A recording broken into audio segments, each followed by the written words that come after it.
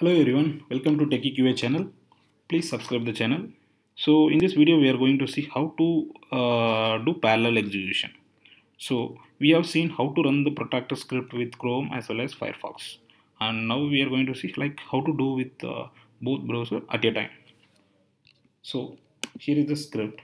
We have already the script created by the previous video. Okay, I have added the assertions. So it will enter 4 5. Click on go to button. Maybe here you can see 4 5. Click on go to button. So what will happen? 4 5 10. So the output will be 9. So I will expect 9.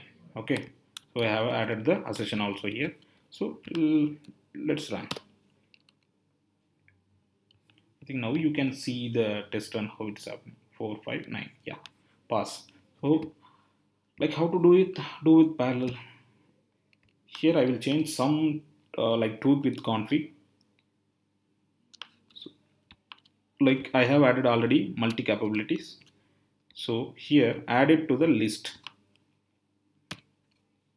So add to the list.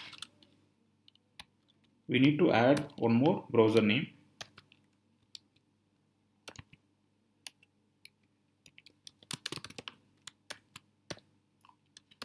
Chrome. You can format like this. Yeah, that's it guys. So instead of mentioning one browser name, you have to mention two browser name. If the capabilities is just a capabilities, just change it to multi capabilities and enter two browser name. I will run it. So running two instance of WebDriver. You can see here. You can see two browsers are running. See, Chrome already done, and now Firefox is running. Yeah. So here you can see the logs. So this is how we can achieve the parallel execution.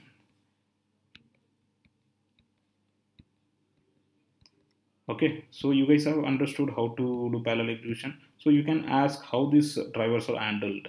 So when we have done WebDriver.update, for example, WebDriver manager. So if you face any issue with driver, do WebDriver manager dot space update.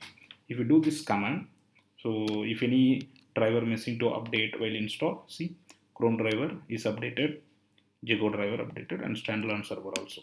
So if you face any issues, you can run this, and it will resolve the issue of drivers. Okay, thanks. Thank you guys. Thanks for watching.